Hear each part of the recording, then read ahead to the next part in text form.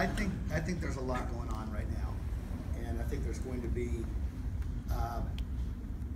probably a lot of, I hate to use disruption because it got overused maybe all day today, but there's a lot of things happening, and a lot of that creates opportunity, and it creates some pitfalls. And I think if you choose the right road, there's going to be a lot of opportunity, and if you don't, it's going to be a struggle. And that's for OEMs, that's for us, that's for dealers, that's for anybody in this business. So you heard the last presenters talk about in one page lots of difficult things, lots of headwinds, and we got to fight those. So I think this is an interesting time. But I think there's going to be real winners in the next 3, 4, 5 years. Real winners. So I think the disparity between the winners and the what's a better word for not winner? not winner is going to be big, and that's at every level. OEMs, dealers, etc. So anyone else want to take a stab at it? I don't want to pick on anyone in particular. Doug, since it was brought up about the Chinese buying a company, obviously yours, maybe you have something to add on that point. Well, we got to make sure we say the Taiwanese. Taiwanese. Sorry, excuse me. Yes. No, that's fine. You're Chinese. Yeah. Over here. Yeah, he's Chinese. And then Korean acquisition. Still American. Still American, Korean. That's a good point. So there you go. That's a good segue. Yeah. That's a good start. I agree with Rick. I think if you looked at the last presentation, one of the things they didn't ask was what happened with the OEM numbers, unit volumes for the last couple of quarters. And if you look at IDC's numbers, I know we do. I know all of us do. They're bad.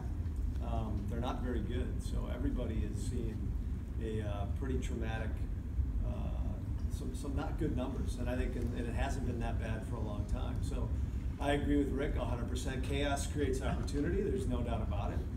And some people are going to win. And I think companies that you're running, and the reason why we're here, this event should be a lot bigger because as chaos happens, there's niches and there's core, value add products that are add-ons to what we do as manufacturers that are going to change the game. And I think that's where it's going to be headed. And we're fortunate enough because we got tagged along, we got brought along by a Taiwanese company that's doing very well and has a lot of money to invest. So we feel we're in a very good spot right now. But as I look around, I think the one thing that Rick and I have talked about in the past is as it gets tougher for us, it gets tougher for us first usually. And it takes a little bit longer to bleed its way down into the channel. And I think that's where I hear a lot of dealers say, I can't believe the numbers are off because my business is up. And that was 6 to 8 months ago, and now I'm hearing my numbers are off a little bit. So I think it's challenging for everybody, but it is chaotic, and I think for the first time, at least on the OEM side, I think you agree, I think we'll start to see some consolidation. Thank you. Jim? This is still a great industry for a long time. Even though it's maturing, there's still plenty of business for the dealers. This is our second time around. We were a fax company, and in the early 90s, there were 47 different vendors of fax machines, and by 2001, there were 10. Our best years in fax was when it was actually declining, because more people got out of the industry than the industry was going down. And you're going to see that. So if you run a good business, you will make money. And when industries mature, you're going to have this. Look at the airline industry. There's 3 now airlines, Delta, United, and American. They do everything. There's going to be 5 or 6 big OEM manufacturers that do everything. Everyone else is going to be Southwest, Virgin America. Well, I don't want to be Spirit, but guys like that. Spirit sucks. So for the smaller manufacturers, and these guys are the larger ones, we have to find our own ways, and that's how they're going to survive. Phil, want to take a stab at it? I think the only clarity we have right now is that we're going to continue to evolve. This industry is going to keep changing. We're going to continue to see adjacent areas for the OEMs to get into, for the dealers to get into, and dealers are going to have to decide for themselves which ones work. They've got to pick revenue streams that they feel committed to, because stealing pages will work for a certain measure of time, but after a while, everybody's after the same game, so it's the race to the bottom. So I think we've got to continue to embrace the change and continue to look for the added services and the solutions that will actually drive real meaningful change for the customer. And Mimi? Yeah, so ditto. Ditto. Right? Not much more to say, but just from the HP perspective, you know, gosh, what isn't changing at HP? We've completely turned our entire business model, the way that we go to market, how we talk to our partners and our channel, and not only our suppliers, in such a different way than we did a year ago. You know, highlighting that we're a year and a half into a split of, you know, a major corporation into two smaller Fortune, you know, 50 companies. Huge change, but, you know, great for the better. We're much more nimbler. We're able to move in a faster and more innovative way, focused on engineering and delivering what absolutely amazes our customers. So we'll continue to do that, and we are very, very bullish about going after that $54 billion A3 market that we all here enjoy a little piece of. So thank you. So if you don't mind, I'd like to turn it over to the audience. I have some other questions, but I'd like for you to participate, if you don't mind, sooner rather than later. So questions? Steve? So earlier today we heard a lot from Xerox and HP about apps in the machine. They're writing, third parties are writing. I remember your comments, both Doug and Rick, historically that you guys were out acquiring or developing. Can you give a quick update what your machines look like today and what you've done in the aggregation of other services and other products that come with it, just so I can see the landscape and include your tool is? Yeah, Doug and I both missed this morning. I'm glad to see after the Xerox and HP presentations that their unbelievable disruptive technology didn't put us all out of business. So I'm frankly glad I'm still here, because I thought after this morning I'd be out. So I guess it's okay. But I mean, the apps that are being discussed at the machine we've had for a long time. We've had an app store, we've had our own development, we've hooked to third parties for a long time. We're very much diversifying our business to businesses around the print industry. So we have a very big IT service business that's doing great for us, and we have a very big enterprise content management business that's growing dramatically, and a lot of software and services. So, you know, we're driving a broader range of what we call total value add solutions to our customers to try to increase print volume and increase our machines in the field. And in fact, somebody asked about our volume, our print volume is still expanding, and our number of machines in the field is still expanding through last month. So we're lucky, and I think partly is because we're selling the customer a lot of stuff.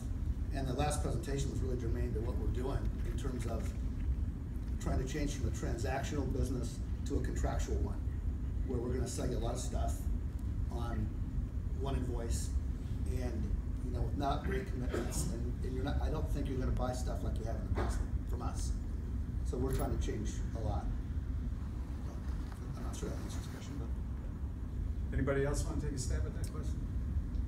Yeah, same as Rick. OSA, I don't even know the year. I think Ed McLaughlin would know the year, maybe more so than I would. But 2002. 2002. Thank you, Ed. God bless you. I've been leaning on you for 10 years now.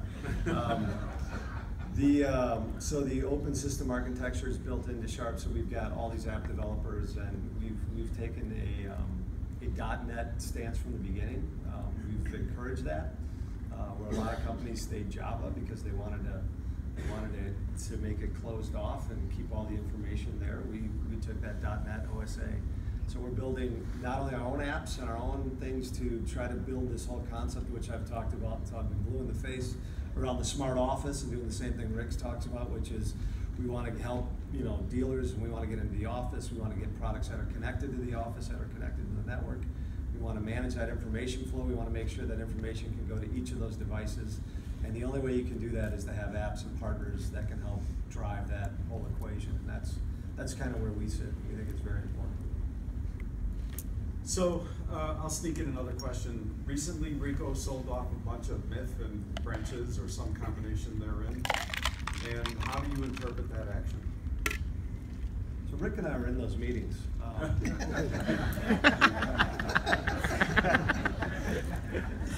We totally disagreed on. That wouldn't surprise me, actually. I'll let somebody else answer. Now, this is, if you follow this industry for a long time, this is just a cycle. Manufacturers, they start with direct, then they go to dealers, they get rid of direct, and then back in the early 90s with the Icon, Danka, the manufacturers got scared, went back to direct, and this is just in my view, poor management by Rico. When they bought Lanier, they had Lanier run the direct operation. They were dissatisfied with that. They ended up buying Icon, had Icon run the direct operation. They were dissatisfied with that. And they allowed them to drive the price down. So their branches are not profitable. There's no way they're gonna pull this up. And so the only thing they had left to do is sell off all their branches to their dealers, something like 80 cents on the dollar, get rid of 15 or 1,700 people, and hopefully that Rico will find a way to be profitable without that anchor with them. That's my view. It's a little disingenuous to answer this without Rico sitting up here to defend himself, I think. So, I like it. but the funny I like it. So, by the way, so do I. Let me finish. You know, we're all public companies, and so even though we do dealer meetings and we stand up and someone says we grew 70% in segment 3 color for machines that had 2 paper sources and duplexed in 3%. You know, and you can see the full numbers. So Rico's numbers, our numbers, everybody's are out there to look at, the real numbers. And so that action was based upon real results globally for Rico, and we need to take an action.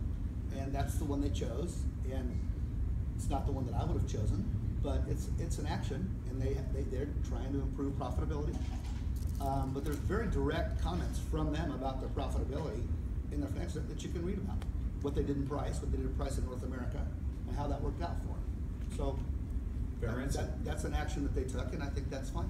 I will say that Jimmy, our direct operation makes a lot of money. So we put them on a dealer cost P&L nine years ago, and they make a lot of money because we force them to make money on a dealer cost model. And so, you know, we have been able to manage channel conflict and grow very big dealers. According to Frank Connitt's thing, the biggest growth of anybody last year, and largest average dealer size, and very profitable branches. So it's hard to do, and you have to fire a lot of people along the way who don't get it on the direct side, but you can do it. You can do it, yeah. So if you can't do it, then it's a problem. Then everything goes down. So again, any other questions before I move to any of mine? Frank. I'd like to ask Mimi a question because from my perspective, I've come to know Mimi, and she's been working her tail off out in the field, talking to dealers about obviously what HP is doing with Samsung. What's been your general sense about the business environment as you've gone into some of the best dealers in the country? Just from a general perspective, high level, extremely positive, extremely bullish. My perspective is that we're going to see what I call the Super 8 get bigger and more stronger and with all of us, right? Some of them we all, are selling to simultaneously, and we all know who the Super 8 or the Super 10 really are. I think they're going to get stronger. I see acquisitions in their future. I see tighter integration with bigger parts of technology for them, expanding into IT infrastructure, and us really helping them taking that next step into not only printing, seat-based printing, some of the things that you guys over there are working on, which is super, I think, very creative, but getting into a expanded seat-based billing that includes PCs. Right? It's just not a print conversation anymore. It's a outside of the data center conversation. And that's where I see the best growth is for, some of these dealers that are expanding into, IT infrastructure. But it's very positive. This business is really vibrant and happy and alive. We're definitely seeing that from, the road shows that we've been on across the country. Thanks, Frank, for asking. Is Muratec number 7 or 8 in the super? We'll talk later. I think it's really cool to see HP and Xerox and outside money, PE money, get into this game. I mean, it's cool that you get religion after 25 or 30 years and see the value of this channel, because it's been valuable for a long time, and I think that's where a good piece of money ought to be invested. Because of the way the business is going, people that can be more creative, closest to the customer, have huge opportunity. So you talked about branches and big retail organizations. It's hard to be agile and create custom solutions for organizations, but when you're the dealer principal and you can make the decision in 1 minute how to customize a solution for a customer or put together partnerships, you got a big advantage. And so I think you're seeing smart money come from the sidelines. You're seeing companies decide that this is a really good place to invest when they've looked at Xerox looked at other channels, and now this is a good place to invest. I think that's good for dealers. More of us will be competing for that business. So, I mean, they're not going to win, but this guys they want to compete. Well, I agree with you. I think seeing About the winning part. Yeah. The whole thing, bringing out. It's always a curiosity to me when you see VC money or PE money or investments coming into this industry. When for years we've heard print's dying, it's an old industry, it's going to die. People are.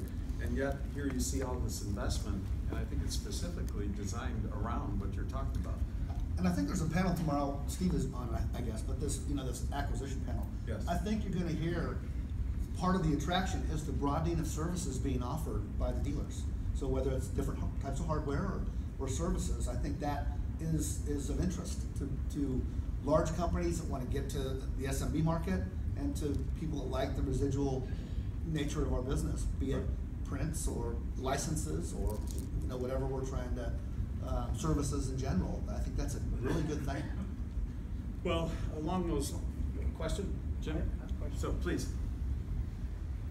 So guys, you obviously know we remanufacture printer cartridges, and we appreciate you guys being out there, because without you, we're not in this business. But we remanufacture. We appreciate it. I'm not sure everybody appreciates it. I don't want to speak for you, but maybe. Here's my question though. Exactly. We remanufacture, and we spend a lot of time making sure that we do not violate intellectual property, but yet we're seeing the clone market drastic, blatant copies of product. We collect 7 million cartridges a month, and about 15% of them are clones coming back. What are you guys doing about the clones that are, blatantly violating your IP?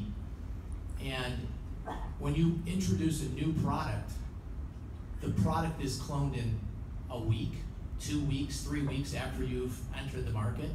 I'm a year before I even affect my friends on the end there. So, just curious about that. Well, I think everybody in the room knows Lexmark's never been shy about going after clones. You might be wondering, well, what about the new Lexmark? Which is a clone. Anybody wondering? I'm wondering too. Well, I just, Apex, 9-star, good luck with that. So we're still learning exactly how all that shapes into the rest of the strategy. But our focus today is clearly on continuing with the best A4 platform. We have contracts with our dealers in the U.S. that have helped both sides win, and as it relates to future strategies, we're trying to understand, much like Sharp and some of the others are trying to understand what they have available to them with some of these new relationships. But we have been doing quite well with the way that our relationship operates with our dealers. So your question was probably more pointed at HP. Not necessarily. Yeah. It's really everybody. It affects everybody. So from a worldwide perspective, we have a very bullish team that works with state and local authorities all over the world to shut down the cloning industry. It's cloned remanufactured toners are second to cloned women's handbags, I think. It is a incredible business that you know, we spend a lot of time, money, and effort shutting it down, and it's not easy. So there's lots of different articles and whatnot that you can read on the internet. There was just a FBI investigation of a cloning company that we worked together to shut that entire facility down. So there's lots of examples of how we you know, use the military and the police, the FBI, things like that, in order to protect both you guys and us. Yep. With our new model of fax machines we have coming out, we're using thermal transfer paper.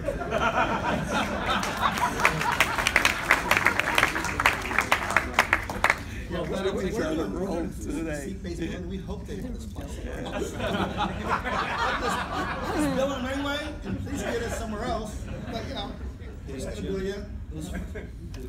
Why do you think we're introducing We have we have a question. Please get it. There's a couple numbers. So, Jared. So based on the numbers, the trends that you guys closely follow, and I think they've probably gotten a lot better over the years in terms of predictability.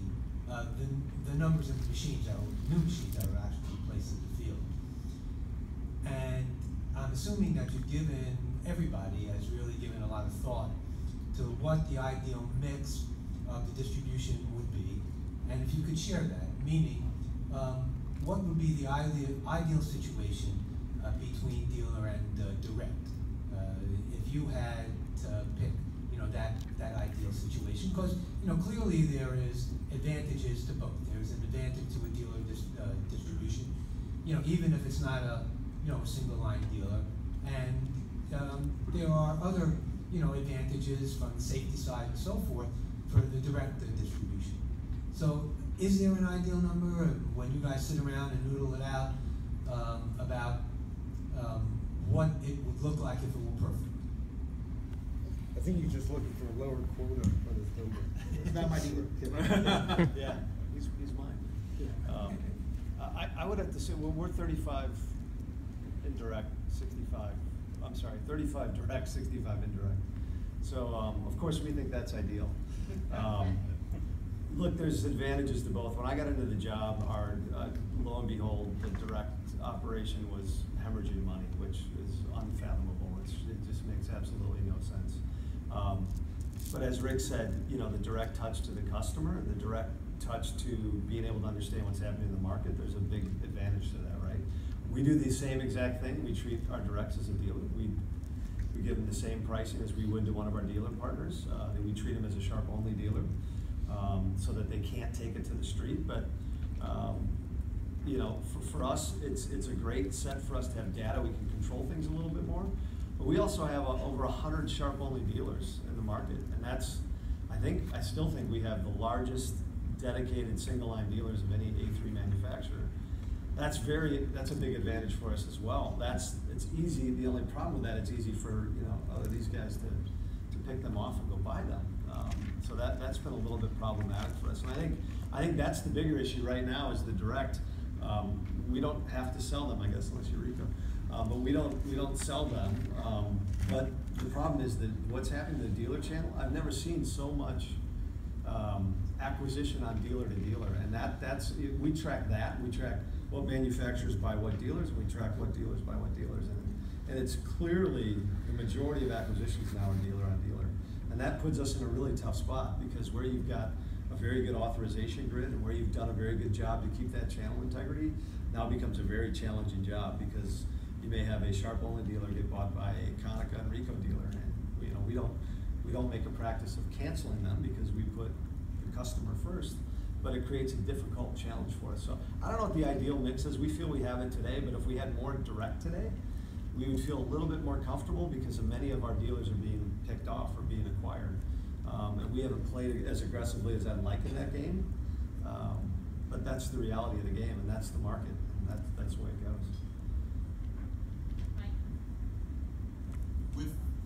With 3 dealerships in the United States with sales over $250 million a year, and their growing influence, how do you assure the rest of your channel that they're getting treated equally and fairly? I'll answer that. It'd be Those are your disingenuous. I sell to all of them. All those guys are in fact, I think the 3 you're talking about, the largest majority of their sales are our products. And, you know, like I said about our direct and dealer channel, we have tried to keep the opportunity to go get an end user equal across the board, and so we can't make the large companies dominate markets where smaller dealers are. So we have to manage that. But honestly, our dealer, we have canceled since I've been on board about 175 dealers. So we had our bigger problem was everybody sold it, and the branches sold it, and so we have a very orderly distribution now. And yeah, we have to work every day to make sure that everybody has the opportunity, or you just lose them all. We wouldn't have. But our medium-sized dealers are growing a lot. Our small, we have some small dealers that are growing a lot. To answer Jerry's question, we don't have so I don't know if that helps at all. We have to keep it. And then these guys with law degrees keep an eye on us. You might know some of them. And we have to do that right. It's just you know, this is a small industry, and your reputation is well earned. So you can screw up in a marketplace, and that is wildfire across the country. And so we've got to be careful every day that we treat everybody fairly, and that we give everybody the opportunity. It's, you know, the old saying, what's good for the individual customer is good for everybody. And that's kind of what it is. So we give them a choice of options. Jerry, I didn't want to dodge your question earlier. We have about 50-50 direct and dealer. It's just gone that way. We don't have a strategy. I mean, it's 50-50 units. We sell a few more units to dealers than direct, so 55, 45, but the revenue in direct is big because we have retail revenue. We look at a market, we try to get a market share, and we try to figure out the best way we can go after that. So, you know, if that's adding more dealer distribution, we do. If it's adding more, if that's adding direct sales, we do that. But our direct guys are kind of focused in a different market. They're focused a little higher end, more enterprise, more a bigger market, and you know, dealers are across the board, SMB and dealer for us. So it's working for us. We're not trying to drastically change or alter that in any way. I'm not trying to add much more dealers, and I'm not expanding branches other than through acquisition. If we want to buy somebody. Other questions?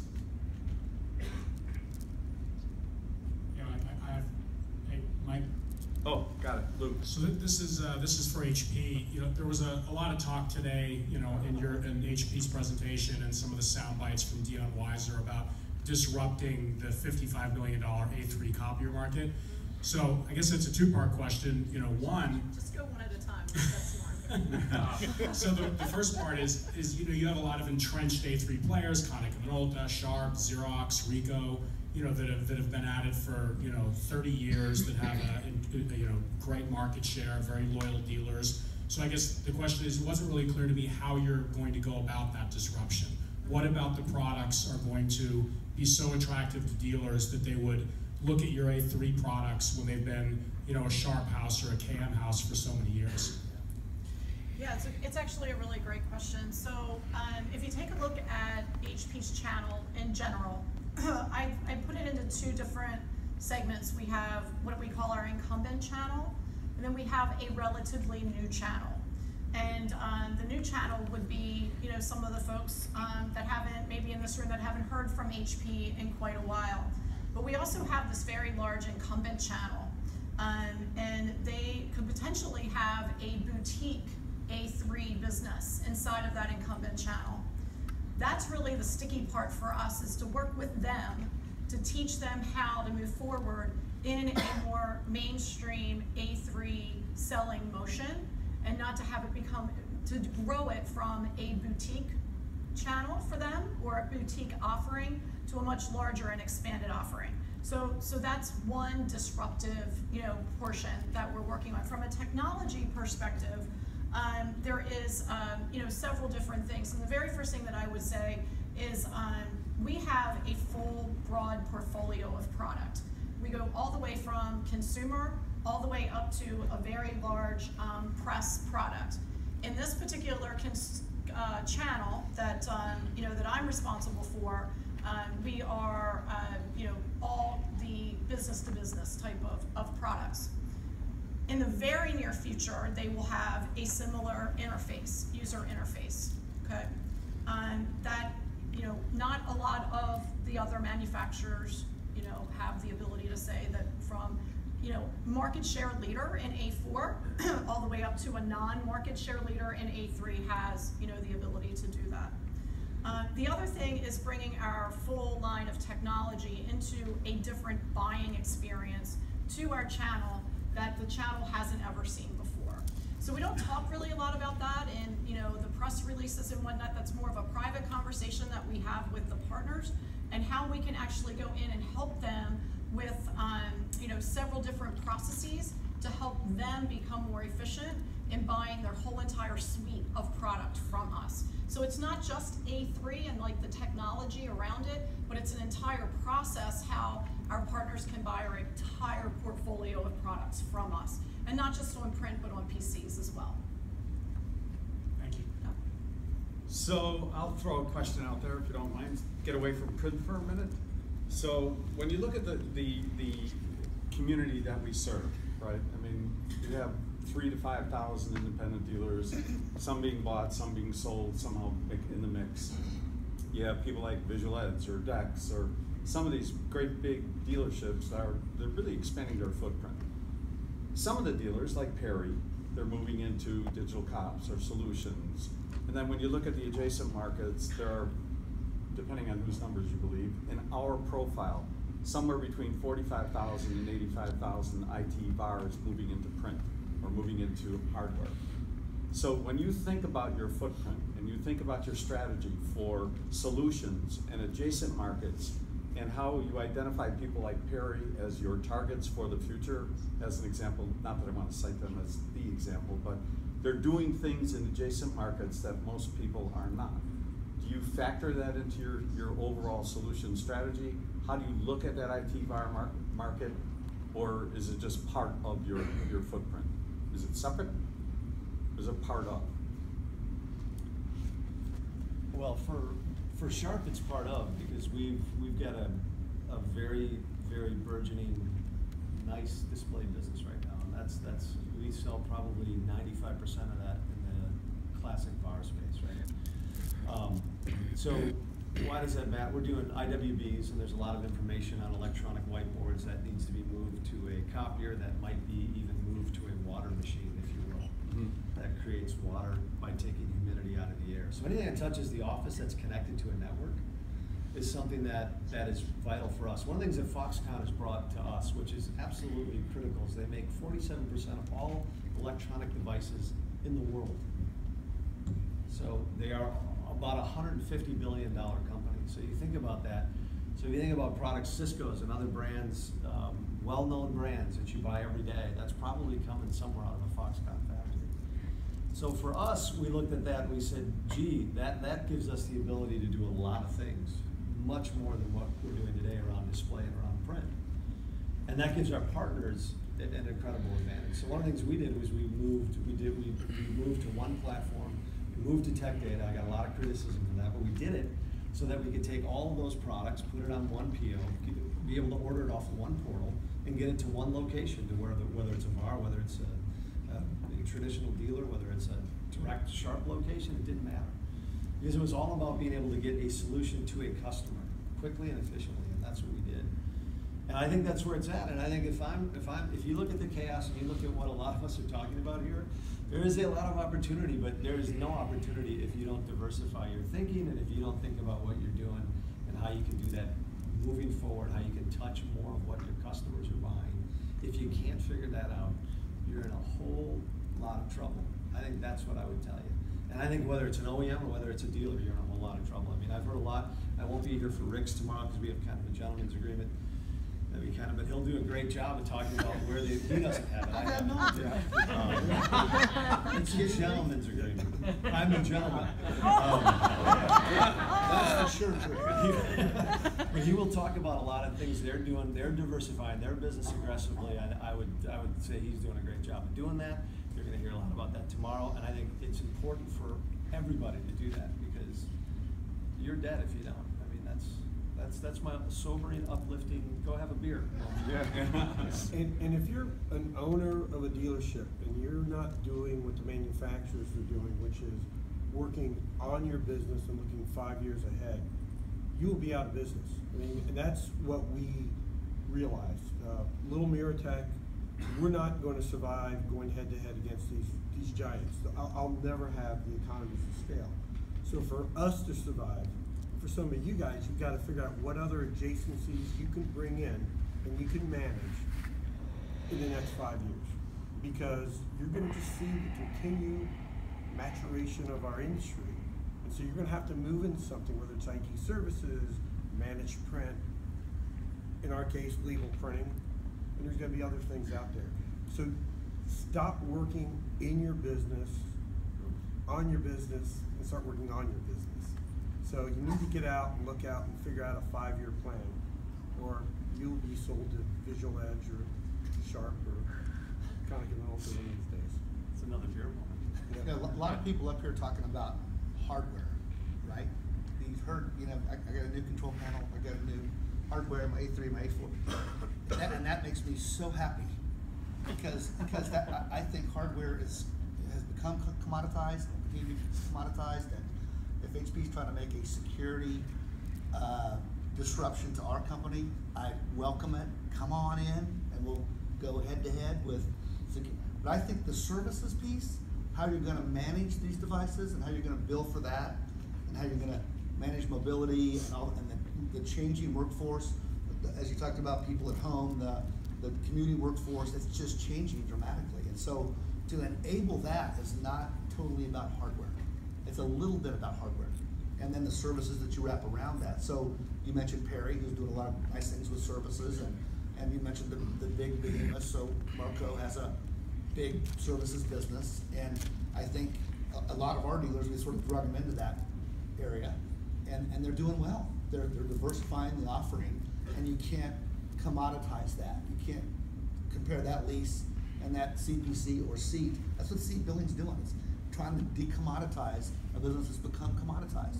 So the more everybody talks about the new control panel, and you know, many of you know I'm from Kansas, and there's one of my favorite bumper stickers is, "You've just entered Kansas, please set your clock back 15 years. And as I watch some of these presentations from the biggest guy, I feel like I'm in 1995. And you're talking about apps, and you're talking about apps into that's fantastic for me. The more that people talk about hardware, because that's going to be enabler, but it's not going to be where the business goes. This is a consumption society, and so people aren't going to buy hardware. You know, they're going to use it when they need it, and they're going to change the way that the relationship is. So Forza, to build something more elegantly and to combine different products beyond our traditional, is, we think, a smart thing, as you know, and trying to help there. We're spending a lot of money on our IT system to be able to have a different relationship with our customers and build differently, and that's not going to be hardware related. So, you know, we'll see. So the ability to bill at the end of the day is really the key, right?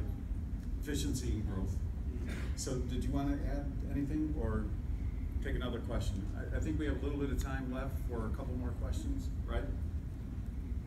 I can't see through the light, so I apologize. No? No, Okay. I think we're good. No? Okay, so I'll take, how much time do we have left? None? Okay, so yeah, I'm looking at that, but that's been flashing a while, so I don't know. So I mean, I'll we're ask, out of time for a 15 while. I'll ask the last question. If you've been giving great counsel to them, and it's obviously very well received. When you talk about looking 5 years out, what would you recommend they be doing 5 years out? I mean, specifically. Anyone grab it? It's got to be something they can commit to, is what I said earlier. If they're not committed to it, and they keep dabbling in this, or they don't have the resources to go all in on managed IT services, or They don't have the resources to go after a vertical approach, and they need to do what they're good at. And I think that's gonna be the separation, because the acquisitions aren't stopping. And, you know, that might be the exit strategy, to set themselves up for acquisition. That's a great exit strategy. But to be here 5 years from now, they've got to evolve, they've got to be able to do it well and be committed. Rick, take it down. I always find it interesting when, no offense against that question. But I just. He changed his name. Did you take it down? It's okay, it's all right. I always find it interesting when you ask that question, and no offense, but because I don't know, I would be the worst person to tell these guys how to run their business in 5 years. They're in this room because they've been very successful, and so I mean, I think they're going to diversify, they're going to get a great strategy, they're going to get the right people, and they're going to do what they do well, and they'll be here in 5 years. Okay, Sorry, Rick. did you want to add anything? I'm glad you actually just rudely interrupted, and I think that's great. I would have a different answer. I think it's our responsibility to provide leadership.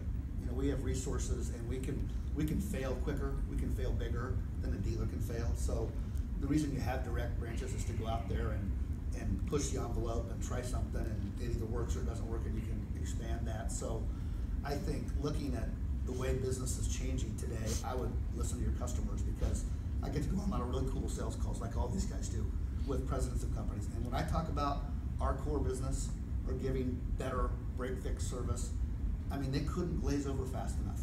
And the best thing I can get out of that meeting is, you know, next time we bid it, you guys are right there, you know, whatever.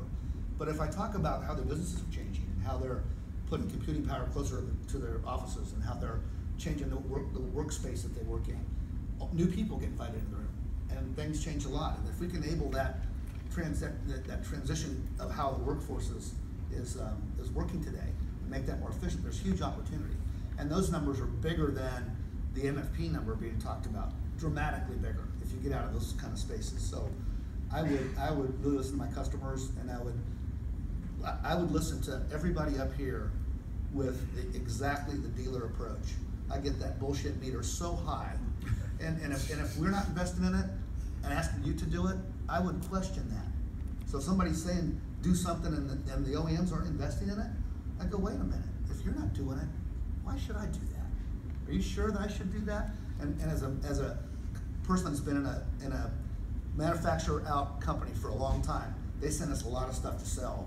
Then I look at them and go, are you kidding me? And you know, so you have to have some credibility, and I might run through with you guys some products that were ridiculous over the last 30 years, right, that no one was ever going to buy.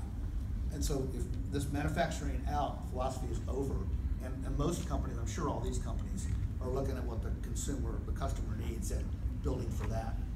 And again, I think the best person to implement that is a dealer organization. I do believe that flexibility and that creativity and the ability to say yes immediately or no, or build a solution is tremendous there. And I think it's good that other companies and other investors are putting their money in the same place, that they're seeing that. So if I were a dealer today, I'd be fired up, but I would not be complacent. I would look for opportunities, and I'd go. Okay, thanks, Rick. I think we have Jim and Mimi, so Jim. Okay, mine was really quick. Pick good partners. You can't do all the stuff yourself. You need someone to help you build out your infrastructure. So you have a lot of good companies that you can partner with. Make sure that they can service you, that they're good, and you'll do very, very well. And that's what these meetings are about, to learn what these other companies can do for one another, for each other. Is it easy? Good answer. Mimi? Yeah, just one of the things that I would say is maybe a best practice, right, is to look outside of your industry. There's so many times that I go and I visit with partners, and they ask me, well, where else are you going in the area? And I'll say, oh, I'm going here, or I'm going there, and they're like, I've never heard of that company before. And I'm like, yeah, they're a $100 million HP partner, and they're in your backyard, and they don't know who they are. So that would be one of the things that I would look to, is to diversify the business a little. Look at other things, look at other partners maybe that are selling something that's complementary to what you're selling and seeing exactly what they're doing. Invest in other trade shows or other types of IT industry events that are held by some manufacturers that maybe that you aren't working with specifically today, just to get a different perspective on the IT industry itself. So, how about a round of applause for our panelists?